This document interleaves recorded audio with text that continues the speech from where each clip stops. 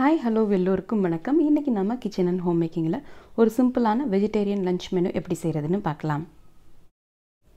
இன்னைக்கு லஞ்சுக்கு சாப்பாடு, அது கூட cauliflower குழம்பு, மிளகு ரசம், சௌசௌ கூட்டு, அவரைக்காய் பொரியல் எப்படி செய்யறதுன்னு பார்க்கலாம். சாப்பாடுக்கு நான் இன்னைக்கு மெஷரிங் கப்ல 2 கப் அளவுக்கு பொன்னி புழுங்கல் அரிசி எடுத்துர்க்கேன். நைட்டுக்கும் சாப்பாடே எடுத்துக்கலாம் அப்படின்றனால 2 கப் அளவுக்கு அரிசி எடுத்து அரிசியை நல்லா கழுவிட்டு அரிசி வேகிறதுக்கு தேவையான அளவுக்கு தண்ணீரை பாத்திரத்துல ஊத்தி ரெடியா வச்சாச்சு. ஸ்டவ்ல ஹை ஃப்ளேம்ல தண்ணி நல்லா கொதி வர்ற வரைக்கும் நாம இப்போ வெயிட் பண்ணலாம். தண்ணீர் நல்லா கொதி வந்த பிறகு ஃப்ளேமை மீடியம் ஆக்கிடலாம். ஏற்கனவே நம்முடைய சேனல்ல எப்படி சாப்பாடு வேக வைக்கணும், எந்த பதத்துல நம்ம வடிக்கணும், எப்படி வடிக்கணும் அப்படின்ற ஒரு வீடியோ பிகினர்ஸ்க்காகவே இருக்கு. அந்த வீடியோ உங்களுக்கு ரொம்ப ஹெல்ப்ஃபுல்லா இருக்கும். அந்த வீடியோவுடைய லிங்கை இந்த வீடியோட டிஸ்கிரிப்ஷன் பாக்ஸ்ல நான் மென்ஷன் பண்றேன். நீங்க தேவைப்பட்டால் அந்த வீடியோவை கூட ரெஃபர் பண்ணிக்கலாம். ஒவ்வொரு ஞாயிற்றுக்கிழமையுமே இட்லி தோசைக்கு நான் மாவு அரைச்சி ரெடி பண்ணி வச்சிடுவேன். ஸோ இந்த வீடியோ சண்டே ஷூட் பண்ணனால ஒரு பக்கம் லஞ்ச் ரெடி ஆகிட்டே இருக்கிற சமயத்தில் இன்னொரு பக்கம் நான் இட்லி தோசைக்கு மாவு அரைக்க போட்டாச்சு. லஞ்ச் முடிகிற நேரம் நமக்கு மாவும் அரைப்பட்டு ரெடி ஆகிடும்.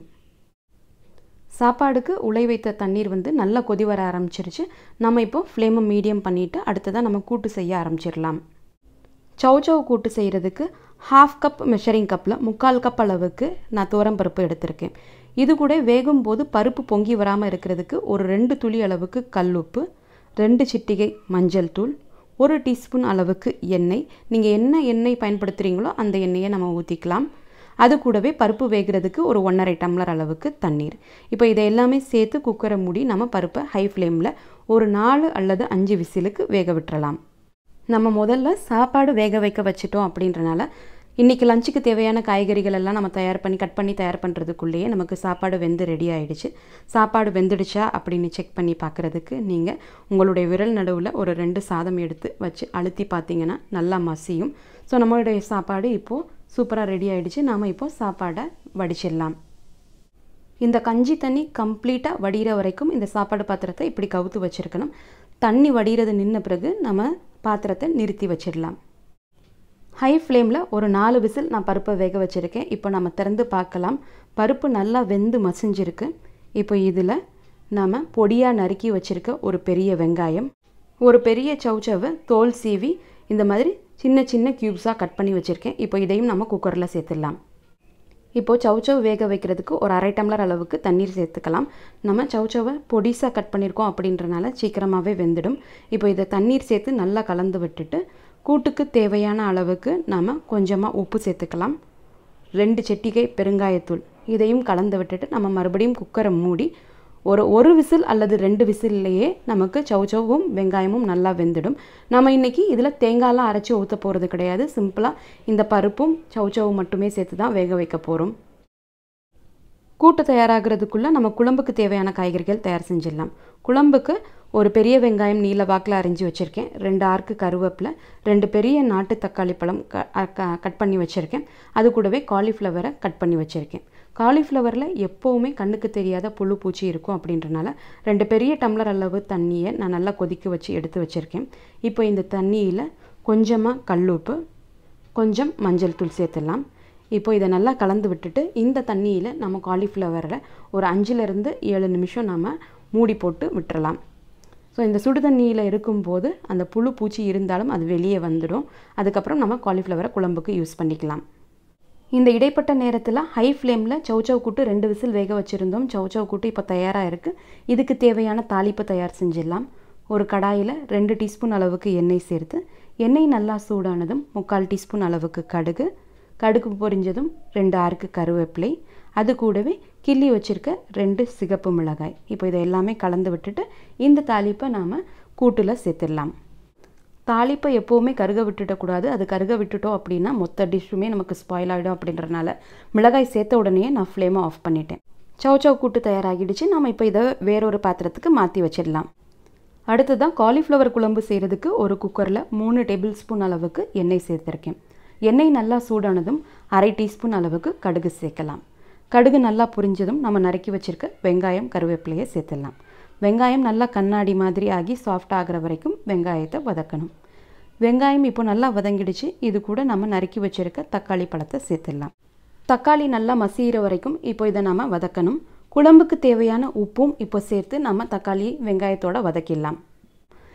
இந்த இடைப்பட்ட நேரத்தில் நம்ம சுடுதண்ணியில் போட்டு வச்சுருந்த காலிஃப்ளவரை வடித்து எடுத்து வச்சிடலாம். இந்த தண்ணி நமக்கு தேவைப்படாது, இந்த தண்ணியை கொட்டிடலாம்.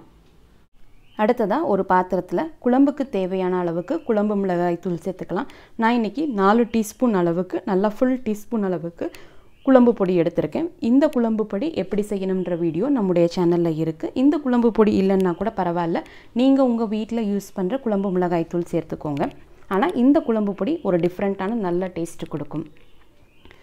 இந்த 4 டீஸ்பூன் குழம்பு பொடி கூடவே ஒரு 3/4 டீஸ்பூன் அளவுக்கு புளி பேஸ்ட்டு நான் சேர்த்துக்க போகிறேன். உங்ககிட்ட புளி பேஸ்ட்டு இல்லாத பட்சத்தில் நீங்கள் ஒரு பெரிய நெல்லிக்காய் சைஸ் அளவுக்கு புளியை கரைச்சி இந்த குழம்பு பொடியில் சேர்த்து 2 டம்ளர் அளவுக்கு நம்ம தண்ணி சேர்த்து இந்த குழம்பு பொடியை கொஞ்சம் கூட கட்டியே இல்லாமல் நம்ம கரைச்சிக்கலாம்.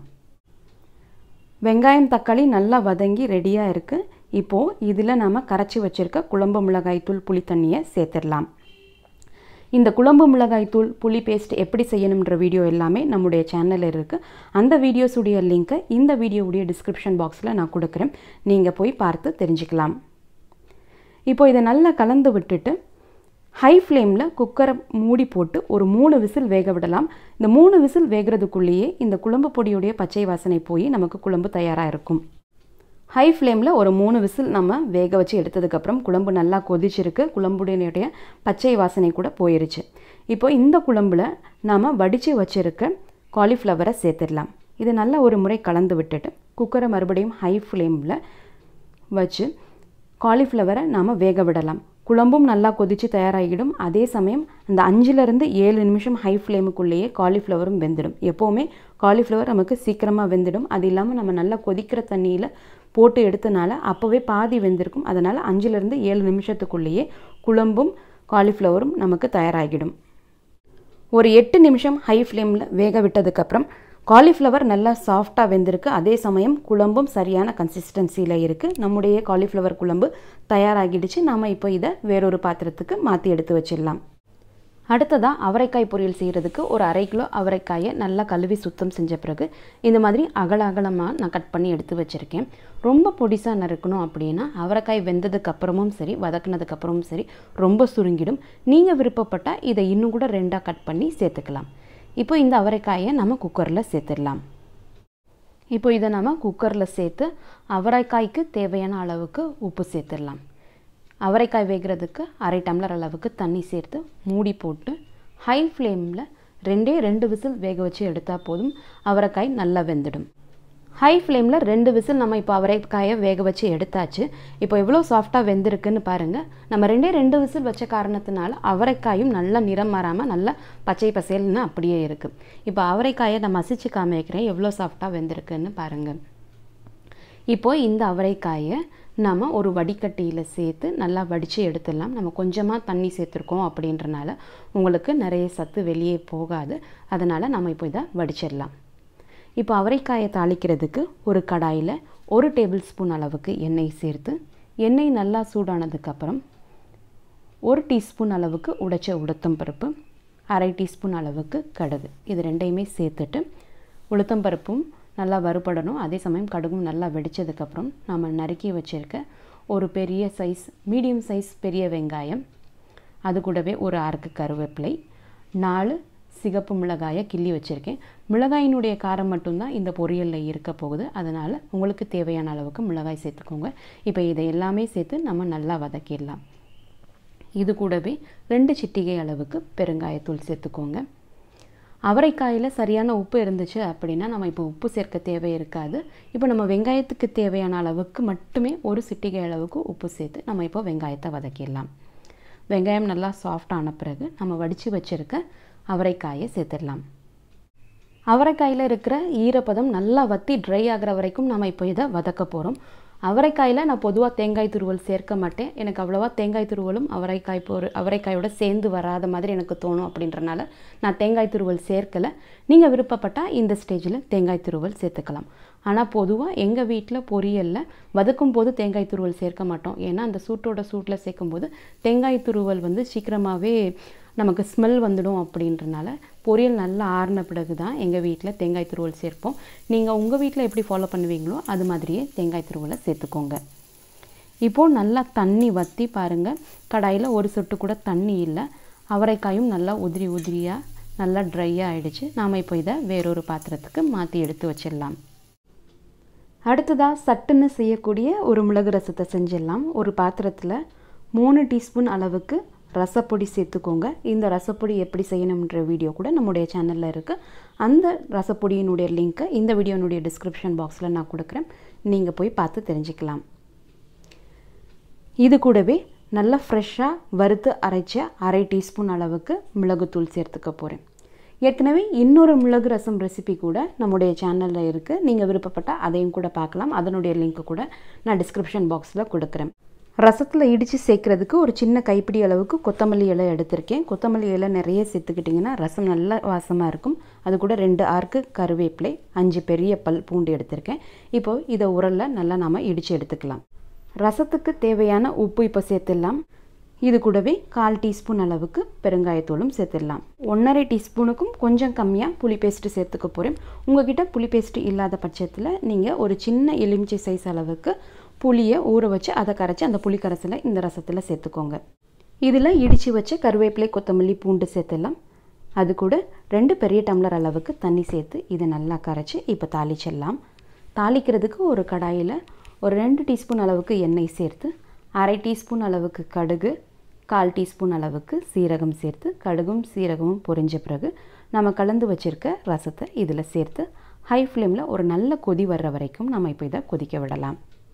ஹை ஃப்ளேமில் 5 நிமிஷத்தில் ரசம் நல்லா நுரக்கட்டி இந்த மாதிரி கொதி வர ஆரம்பிச்சிருச்சு. நம்ம இப்போ ஃப்ளேம் ஆஃப் பண்ணி அதையும் வேறொரு பாத்திரத்துக்கு மாற்றிடலாம். நல்ல சுவையான லஞ்ச் ரெடி ஆகிடுச்சு. சாப்பாடு, என் பையனுக்காக அப்பளம் பொரித்து எடுத்து வச்சுருக்கேன்.